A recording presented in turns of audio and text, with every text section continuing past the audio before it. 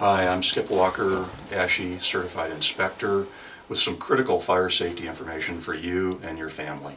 You may think that your smoke alarms work just because they go off every time you cook and you shower. Well, guess again. The most common kind of smoke alarm is an ionization smoke alarm. Those are found in about 90 to 95% of U.S. homes.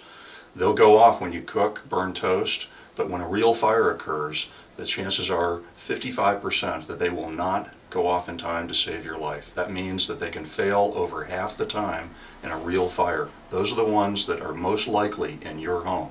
The Consumer Product Safety Commission just recently came out with an official position stating that 45% of the time an average smoke alarm will actually work in a fire in time to save people's lives. Those are really bad odds for a life safety system. There are two kinds of smoke alarms: ionization smoke alarms, and the other is photoelectric. This has nothing to do with the manufacturer or the brand issue. The major manufacturers both make both kinds.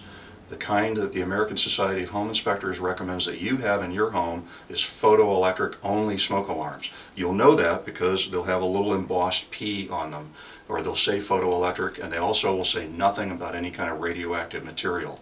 This type of photoelectric alarm will go off almost 100% of the time in a fire, yet it will not nuisance trip in almost all cases. So you can actually double the survival rate in a fire by simply changing your smoke alarms.